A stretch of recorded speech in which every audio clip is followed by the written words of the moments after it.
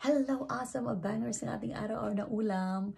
It's weekdays, everybody. Kaya most of the time, si Daddy Chef ang nakatoka sa kitchen. Silipin natin ang kanyang menu of the day. Eto na, magluluto daw si Daddy Chef ng oven-baked meatloaf. Mayroon siyang giniling na pork at nilalagyan niya ito ng breadcrumbs and fresh milk mixture. Nilagyan ng salt, finely chopped onion, and powdered spices like powdered paprika, ginger, and garlic. So ito ng oven form, binrush mo na siya ng melted butter bago ilagay ang minced meat. So ready na natin siyang ilagay sa oven. Ngayon, ibibake niya daw ito sa oven sa loob ng 45 minutes under 200 degrees Celsius. So parang baked meatloaf.